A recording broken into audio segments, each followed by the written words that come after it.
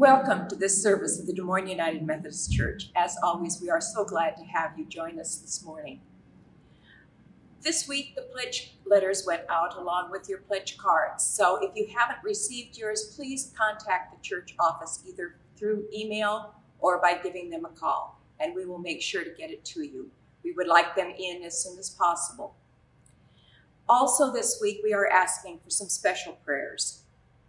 Prayers for Larry Malcolm's family. Larry passed away this last Monday. Prayers also for Alice Wishman, who had a severe stroke and is in the hospital. And prayers for all those who are experiencing difficulties, whether it be financial, emotional, or health issues. So let us keep one another in our prayers as we go throughout the week. Welcome.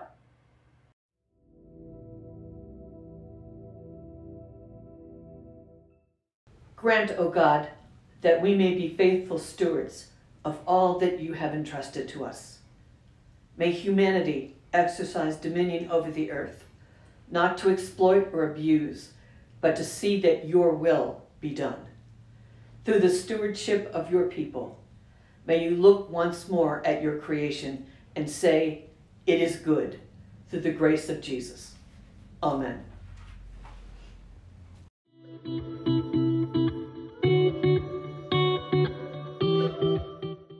My name is Terry, and I welcome you to Time with Young People. I am so happy you chose to spend time with us today. We're going to talk a bit this morning about friends. Who are some of your friends? All friends are great, but we are closer to some friends than others.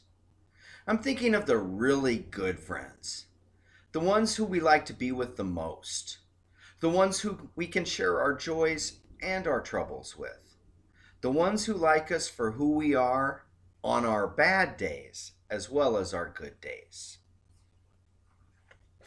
Here's a friend of mine. This picture is of one of my good friends. Actually, she's my best friend. She's also my wife. This is Jane. We met at work, fell in love, and have been married for 34 years. Like all good friends, Jane helps me be the best that I can be. One of the stories in the Bible is about a woman of ancient Israel who was a very wise and brave leader. Her name was Deborah. One of the military men who worked with Deborah was a man named Barak. Barak was strong and very skilled as a soldier, but he lacked something important: confidence. He wasn't sure of himself. Part of the story tells of how Deborah stood with Barak and believed in him. She agreed to go with him into an extremely difficult situation. Deborah's presence helped Barak have the confidence to do what he needed to do. Deborah was a good friend to Barak. She helped him be all that he could be. We all need friends like Deborah. We need friends who believe in us and help us believe in ourselves. Sometimes we find friends like that in our church family. Who are some of the people we know in church who are that kind of friend? Let's give thanks to God for all our friends in our schools and communities and in our church family. Those friends who love us and believe in us and help us be all that we can be. Let's pray together. Generous God, we give you thanks for good friends who believe in us. Help us to be good friends too. Amen. Have a great day, a great week. Thanks for being here. Be a good friend.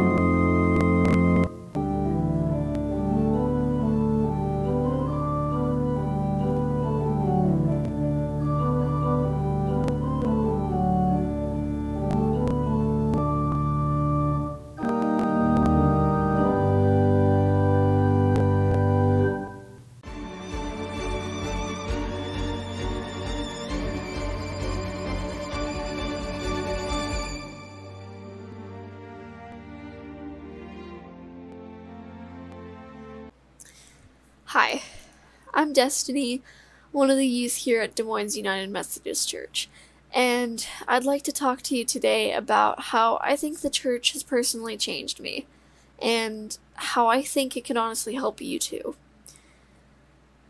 So, as I said previously, I am one of the members of the youth group here, and this is actually the way I was introduced to the church, through the youth group, and I came here because I was homeschooled, and my mom saw a flyer at the food bank and said, "Wow, these people sound really cool.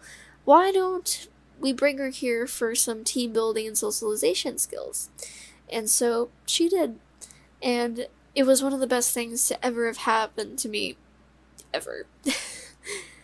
Not only have I grown more confident over the years, but with the help of my loving companions, may I say family, I have grown more confident and learned so many valuable lessons, not only from the youth group, not just on mission trips, but as a whole congregation. And I feel that our entire church, even during this pandemic, is striving to keep all of its members mentally healthy, happy, and growing in the way of Jesus. I know we're all struggling during this pandemic, so that's why I ask, if you can, to please donate to our church. It means the world to the people that need it the most. And just know that our donations are going to the people that need it the most. From the bottom of my heart, these people that are getting these donations are people who are either in the hospital or need more money for food or something like that. So I just want to say this, but after all, if hundreds of people add just 1 penny a day to the jar, one day that jar will be full of hundreds of dollars. And so whether it be for medical expenses or for food supplies, so be it. Just know that your donations will go to the people that need it the most. Our church helps all people in body, mind, and spirit. And whether you need food, like I did from the food bank, or whether you need financial support when the going gets tough, just know that we are here to lend a helping hand. And so please be another hand and give a donation. Thank you so much, and God bless.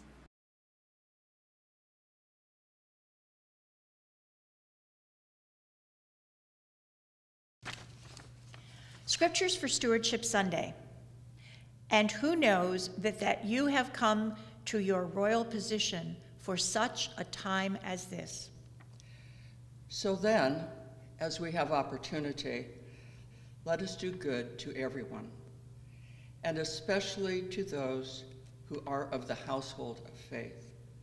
Little children, let us not love in word or talk, but in deed and in truth. Having gifts that differ according to the grace given to us, let us use them. If prophecy, in proportion to our faith. In service, in our serving. The one who teaches, in his teaching. The one who exhorts, in her exhortation. The one who contributes, in generosity. The one who leads, with zeal. The one who does acts of mercy, with cheerfulness. For I know the plans I have for you, declares the Lord, plans for welfare and not for evil, to give you a future and a hope. Then you will call upon me and come and pray to me, and I will hear you. You will seek me and find me when you seek me with all your heart. Blessed be, beloved God, the Holy One of mercy and God of all comfort, who comforts us in all our affliction, so that we may be able to comfort those who are in any affliction, with the comfort which we ourselves are comforted by God. Behold, I am doing a new thing. Now it springs forth. Do you not perceive it? I will make a way in the wilderness and rivers in the desert. Be on your guard. Stand firm in the faith. Be courageous. Be strong. Do everything in love.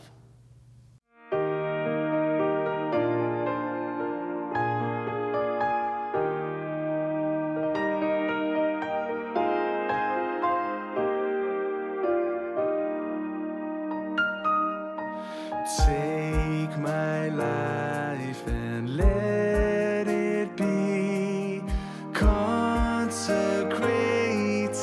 Lord, to Thee.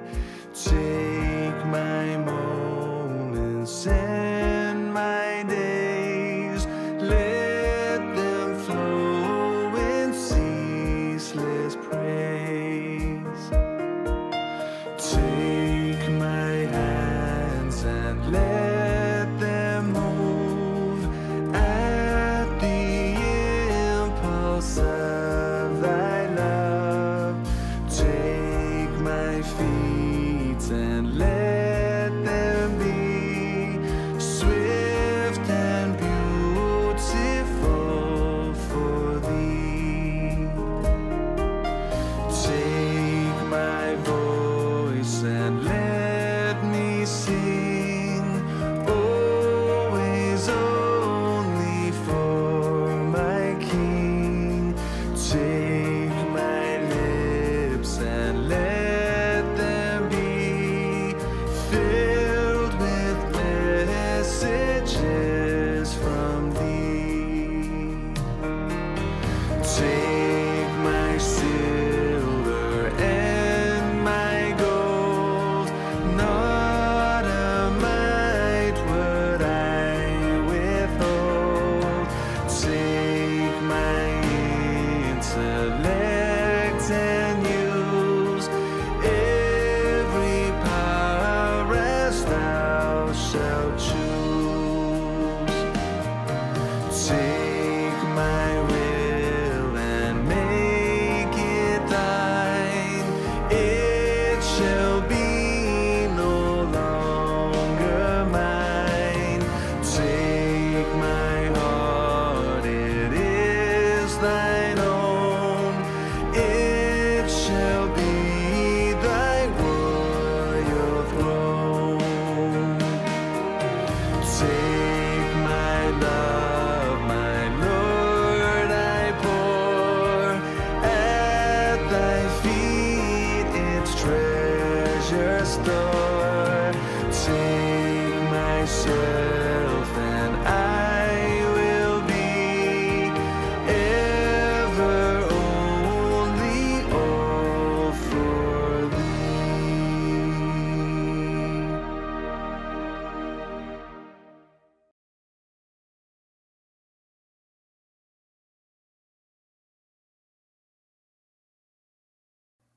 Today, I want to tell you a story, almost like a fairy tale, where someone wins against all odds. I invite you to curl up, as I am, by my fireside and get into story time mood. This will also be a participatory experience. Whenever you hear the name Haman, I want you to boo loudly. So here we go. Once there was a king who ruled the whole world all the way from India to Ethiopia. His name was Ahasuerus. Ahasuerus, oh, how many times I've had to practice saying that name, is better known as Xerxes. He has the distinction of being the only person in the Bible whose name begins with X. There's not much else you can say for Xerxes. He was something of a buffoon, a blowhard, and a show-off. On one occasion, King Xerxes decides to throw a party big enough to make Mardi Gras look like a nursery tea. He invites not only everybody who is anybody, but everybody who is nobody, too. As far as expense goes, the sky's the limit.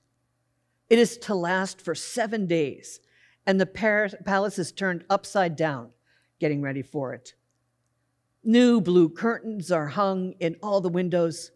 Silver couches are moved in by the cartload. Drinks are served in goblets of pure gold.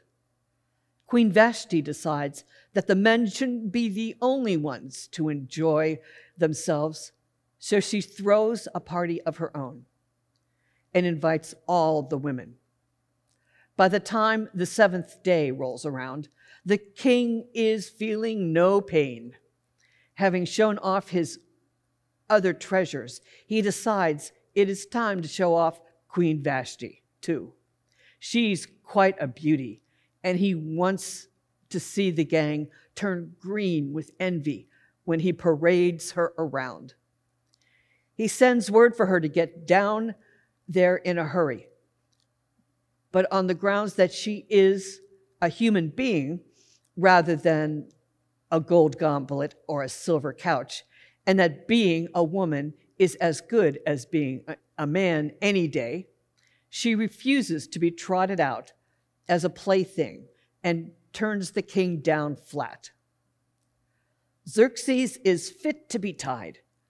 Not only has he been insulted, but if Vashti is allowed to get away with this, who could tell what the women will be asking for next?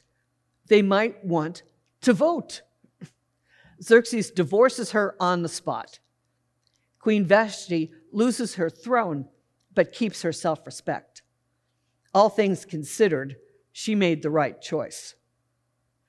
The king then sends out a royal decree and orders that the prettiest women from all of the 127 provinces be paraded before him, so he might select the loveliest as his queen. He chooses Esther. The king does not know it at the time, but Esther is an orphan, a Jew in the care of her uncle Mordecai. When Xerxes chooses Esther, she is put in a real dilemma.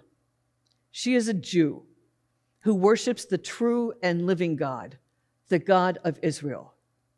But here, in this pagan king, is demanding that she marry him. Her wise uncle Mordecai advises Esther to marry the king, even though he is not of her faith or her people.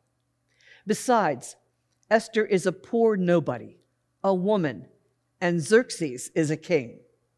In the socioeconomic, gender-based, class-dependent economic power structures of the day, what can she do?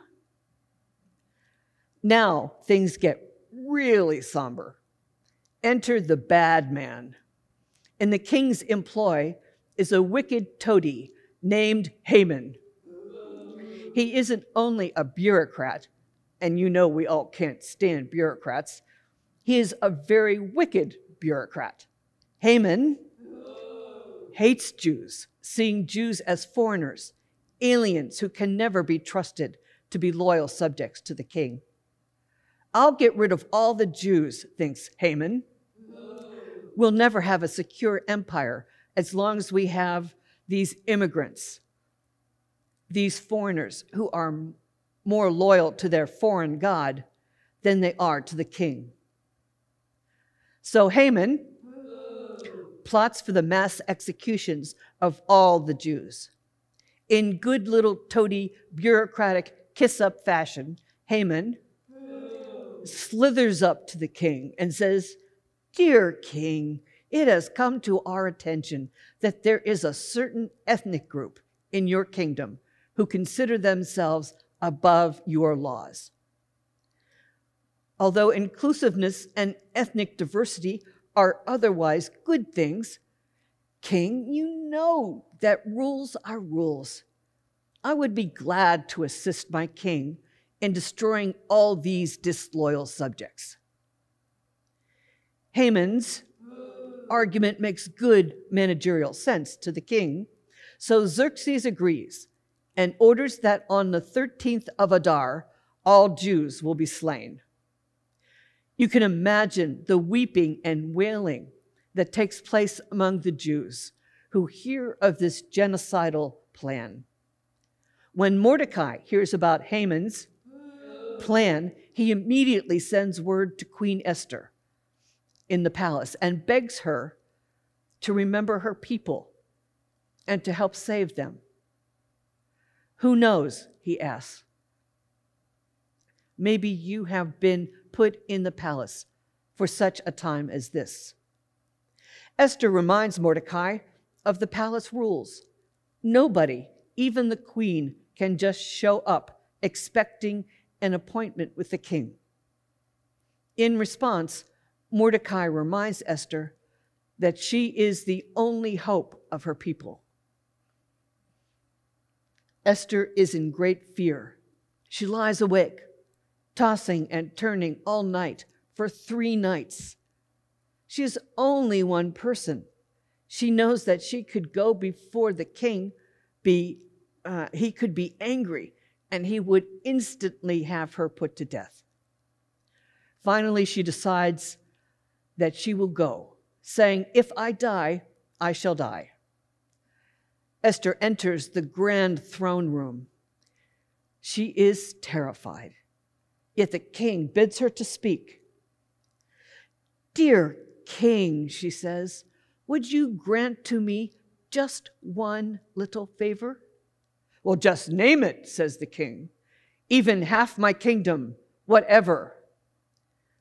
Esther is showing forth her beauty, turning on her charm, and doing all she can to ingratiate herself to the king. "Would you and your trusted Haman do me the honor of attending a great dinner with me? It just wouldn't be right without the 2 of you."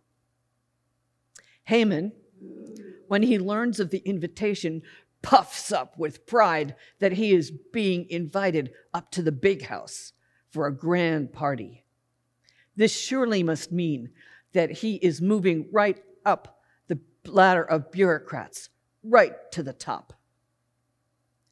Esther spends the whole next day wondering how in the world she is going to talk to the king about Haman's evil plot against the Jews.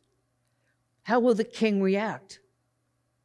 The banquet is a glorious event, but throughout the whole evening, Esther just can't bring herself to speak to the king about the plight of the Jews, her people.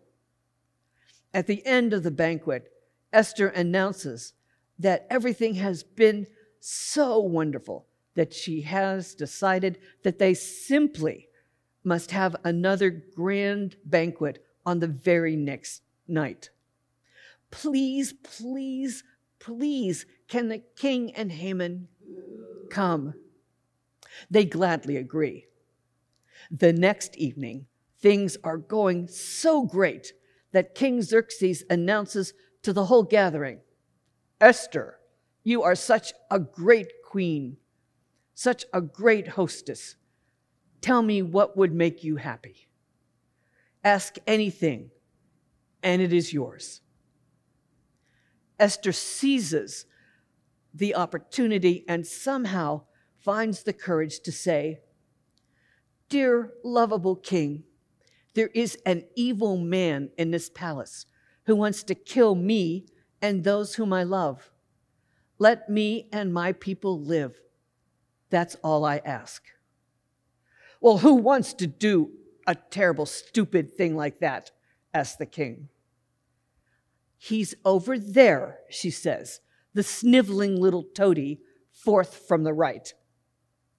Haman is stunned. He hasn't taken the trouble to find out if Esther is Jewish. The king orders Haman to be taken out and hanged on the very gallows Haman had been preparing for old Mordecai and his fellow Jews. Note that I haven't mentioned God up to this point in the story. It is a story about God, but in a sort of roundabout way. First, it's a story about a savvy woman who had laid aside her own safety and has spoken up for her people, saving them when they were imperiled in a foreign land. Curiously, God is never explicitly mentioned in the entire book of Esther. This is the one book of the Bible where God doesn't speak or intervene or outwardly do anything. But I think it's still a story about God, about the way that God sometimes works behind the scenes, lovingly and creatively, to accomplish God's purposes. How? Through the faithfulness and courage of ordinary people like Esther. True, Esther was a real hero, but she was a reluctant hero. Ultimately, she did a great deed for her people, but she took small, hesitant steps on the way there. She didn't start out wanting to be anyone's hero. She's assimilated herself into the dominant culture, married a pagan king, and blended in to such a degree that most of her people probably thought she had given away the store, had allowed herself to be so thoroughly enmeshed in pagan culture that she was no longer a Jew. As a woman, she had little power, even though she was queen. Yet Esther used what power she had, maneuvered skillfully within the limits imposed upon her by the culture, and did a great thing. She acted as a faithful Jew, a faithful daughter of Israel, when the time came for her to show what she was made of and who she was deep down. What Esther did was not particularly spectacular, but that's what makes this a good story, because most of us are not very spectacular people. Few of us have been witnesses to spectacular, breathtakingly stunning acts of Almighty God. But that's okay, because most of the good God needs doing is not too spectacular. Someday, some of you may be forced to give your life for your faith, but that's not very likely. Not because we are lucky enough to live in a culture where it is now safe to be a Christian, but because our world has found a way of whittling down the church and the faithful a little bit at a time. So one day we wake up and non-evangelical Christians have been marginalized. Some of you might be required to stand up to the gallows and testify that Jesus is Lord. But more likely, you will be at a fancy dinner party and someone will make a wisecrack, putting down somebody. Or someone will advocate some behavior that is less than Christian. And it's then that you will be required to find a way to speak up and speak out for what you believe, doing your bit part in the salvation and preservation of God's people. You and I may be in a world more like Esther's than we admit. Esther was in an unprecedented time in her world. We are living in the time of COVID, a pandemic that is not abating, but surging. And we wonder what we can possibly do to make it better. Yeah, I know. Wear masks, wash your hands, socially distant. But after 8 months, we have COVID fatigue, or are around people who are. Do we say things to people who aren't taking any of the safety measures? We, like Esther, are strangers in a strange land of pandemic. Esther was in a time of persecution. And some of you here, even here, are beginning to feel a bit strange as a Christian. We live in a society that, for all of its virtues, neither worships nor obeys our God. The motto of our age is not, "What does the Lord require?" but rather, "What do I have to do to get along?" It's so easy to comfort ourselves with, "I'm no martyr. I'm just one little person. What can I do?" Why do you tithe to the church? I asked a group of people. Some people cited the inherent need to be generous. Others said that they contributed money to the work of the church out of a sense of gratitude for all the good gifts that God had given them. I gave out of defiance, said one young businessman. Defiance, I asked? Yep. When the plate is passed and I put my money in, it's my little act of defiance. I put in about 50 hours a week in my business. Most of my life is consumed with making my business work and in getting more money for my family and me. So when I contribute, it's my clench-fisted way of saying, you don't have all of me yet. There is still 10% of me that's free, that belongs to God rather than to the world. I know 10% isn't a whole lot of money, but it's a start. Real change, great revolutionary events begin in defiance. Think of the offering each Sunday as a small act of defiance in the name of Jesus. In this time of pandemic, uncertainty, anxiety, and fatigue, we keep going, struggling to make sense of the over 240,000 people in this country who have died in these last 8 months. We need Christianity, the church, to be a beacon of hope and light. The church needs our support so that it is here when people find themselves walking in the darkness of pandemic.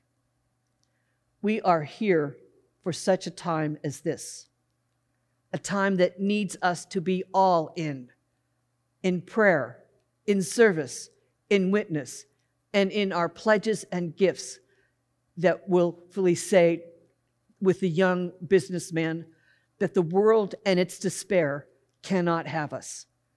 We are all in as followers of Jesus, living the way of Jesus. What can I do? I tell you, looking through the lens of this ancient fairy tale-like story, that the grand beloved community is being advanced and preserved through the good work of ordinary, unspectacular folk like us. That's the way our God works. God doesn't do it all. God enlists and strengthens ordinary people like you, like me, to do God's good work.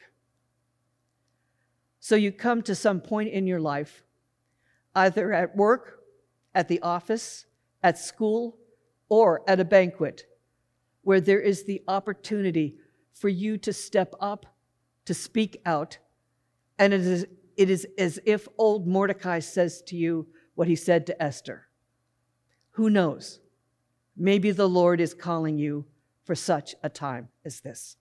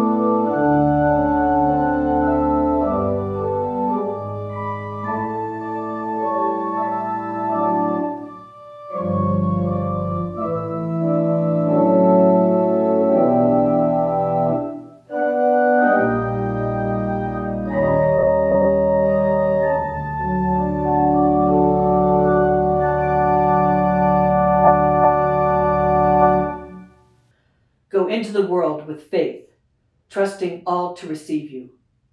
Go into the world with hope and God's will before you and great dreams in your heart. Go into the world with love, love for all people, serving with those in whom Jesus lives and laboring for those whom Jesus came. And the faithfulness of God, the hope which quickens God's Spirit within us, and the love of Jesus be with us all. Amen.